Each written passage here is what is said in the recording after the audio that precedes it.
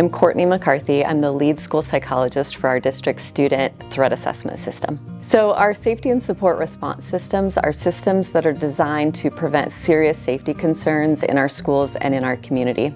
So we have 4 safety and support response systems. One of those is our suicide prevention system, which is a system designed to prevent suicide by assessing concerns for suicide and then getting supports in place for students that need them. We have our student threat assessment system, which is designed to prevent acts of aggression or violence in our schools and community. So again, we assess concerns for aggression and violence, get safety measures in place, and then supportive services to students that need them.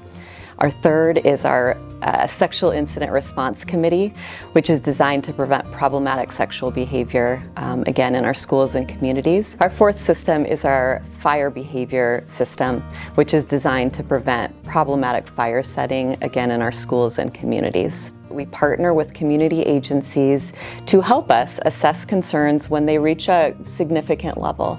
So we interact with agencies such as community mental health, law enforcement, juvenile justice, our local community colleges that have high school partnerships, agencies like Liberty House to help us provide supportive services to students in the community. In order to prevent these kinds of serious safety concerns from happening, we rely on people in the community, people in our schools to make reports when they have concerns. It's very helpful for people to report those concerns to school staff, particularly to school administrators. You can also report to law enforcement.